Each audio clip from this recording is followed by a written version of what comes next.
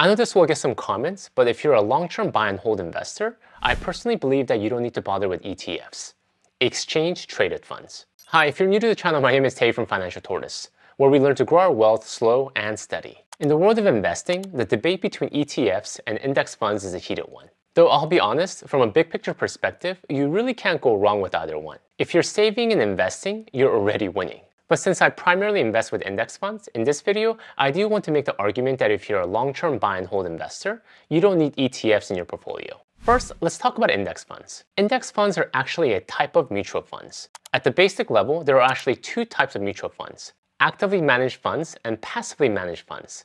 In an actively managed fund, there is an active fund manager who selects specific stocks or bonds based on analysis. This could be based on technical analysis or fundamental analysis. Passively managed fund, which is an index fund, simply tracks an index, attempting to match the return of the segment of the market that it is indexing. An S&P 500 index fund matches the 500 largest publicly traded companies in the United States. A total stock market index fund replicates all the publicly traded companies in the United States. A total international index fund replicates the broad cross-section of thousands of reputable international stocks around the world. With a small management fee for each fund, ranging from 0.04% to 0.11%, you can be invested in an index fund within a matter of minutes. Before the introduction of mutual funds and index funds, if you as an investor wanted diversification in your portfolio, you essentially needed to create it on your own. You had to research individual companies and purchase enough stocks to create your ideal diversified portfolio.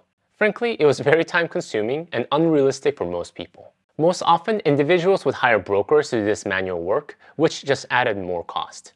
And because of this reason, indexing in many experts' opinion is really one of the best ways to invest. Let's talk about a few of its characteristics. The first, as I mentioned already, is its diversification.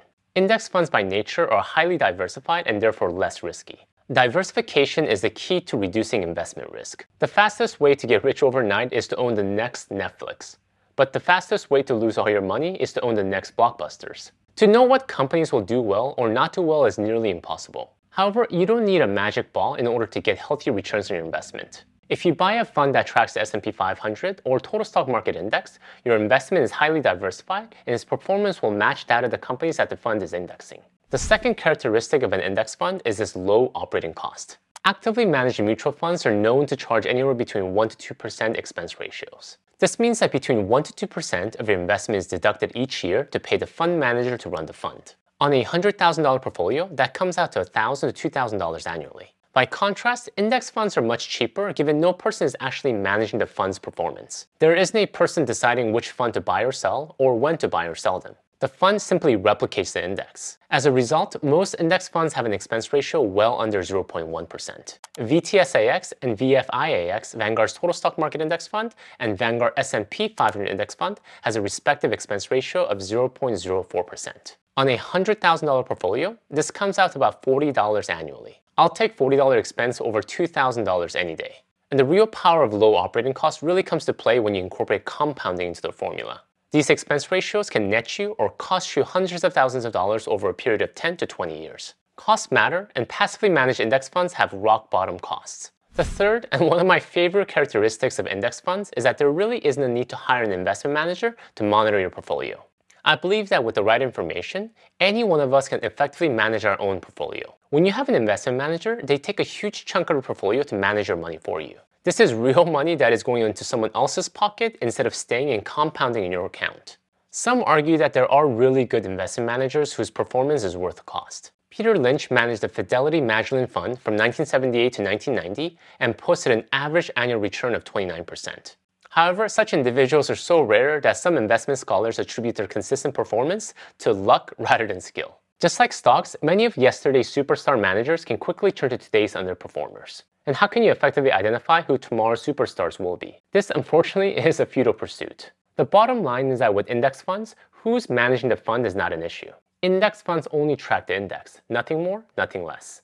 The fourth characteristic of an index fund is that when you purchase a share of an index fund, or even an actively managed mutual fund, you're always paying what is called the net asset value, the NAV. The NAV represents the per share value of all the stocks that the fund owns. For example, currently, the NAV for Vanguard's total stock market index fund, the VTSAX, is around $100 per share. The NAV for Vanguard's 500 index fund, the VFIAX, is around $400 per share.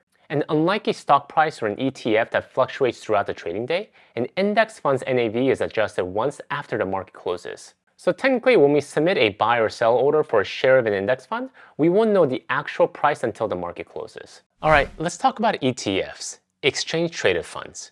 Big picture, ETFs are virtually identical to index funds in a lot of ways. Just like index funds, it provides a low-cost way to achieve great diversification.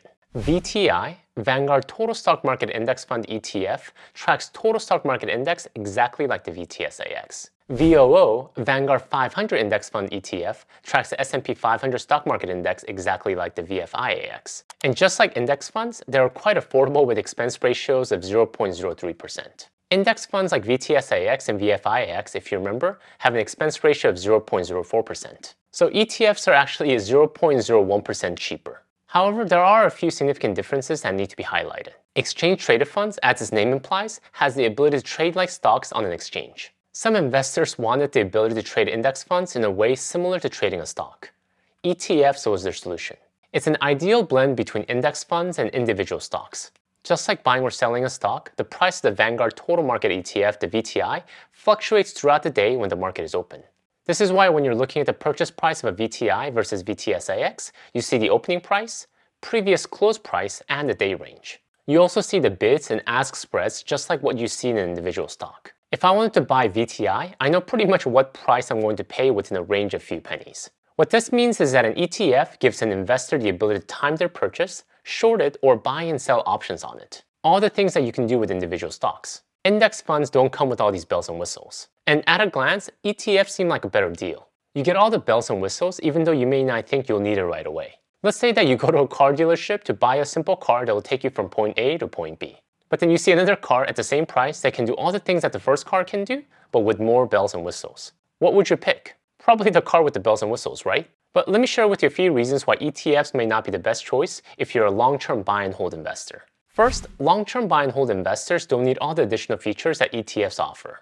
Buy and hold investors who plan on buying investments regularly and plan on holding it for a long period of time don't try to time the market. Buy and hold long-term investors wouldn't even think about trying to short an ETF, or buy or sell calls, or put options on an ETF. Simplicity is the name of the game for index investors, and a good low-cost index fund is best at that. The second reason is the fact that you can't set up automatic investments with ETFs, function that is crucial to buy and hold investors. And this is due to a concept called fractional shares, or more specifically, if you can purchase the fund in fractional shares. It sounds fancy, but if you know basic algebra, you get the concept. It means just what it sounds like. When you have the ability to purchase a fund as a fractional share, you have the ability to buy a fraction of the share. You aren't locked into needing to buy the whole share. For example, let's say VTSAX is trading at $100 per share today. You might only have $50 to invest, so you can just buy a fraction of that $100 share. Essentially, half a share with that $50. Now, VTSAX, the index fund, allows you to purchase the fund as a fractional share. However, VTI, the ETF equivalent, does not. With VTSAX, it doesn't matter how much you have, you can invest that full amount into the fund regardless if the money you have is $1 or $1,000. VTI, on the other hand, because it doesn't allow fractional shares, you in essence might have money left over or not be able to afford the share that day.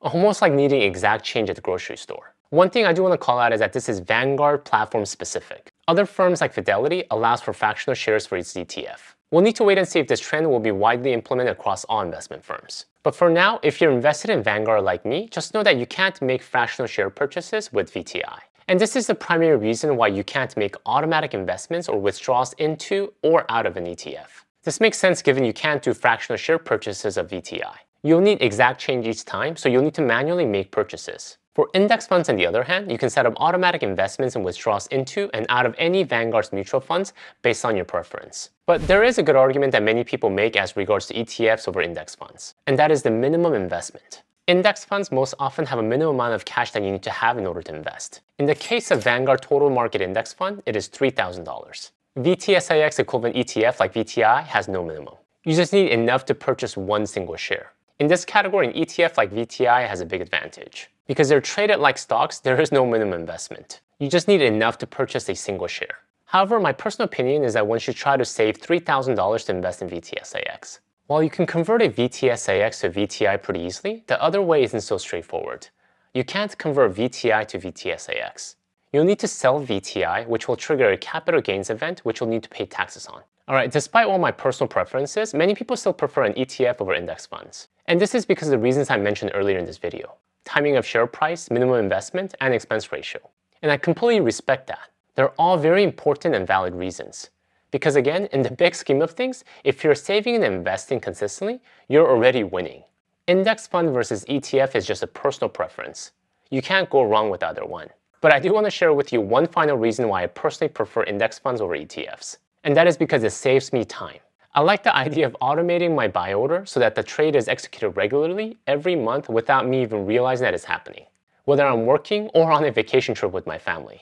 Compared to having to find time on Monday while the market is open to put in a buy order, calculate how many shares I can buy based on the share price, watch it to make sure the order executes, and get annoyed by the fact that there are a few dollars left over that can't be invested. Yes, does ETF allow for specific share price? Does it have lower expense ratio? Does it allow me to get in with less than $3,000? Of course, but for me, I prefer to spend the extra time making more money to invest in the market and with my family. Thank you guys for watching. If you'd like to learn more about some of my favorite index funds, check out my video here. Until next time, all the best.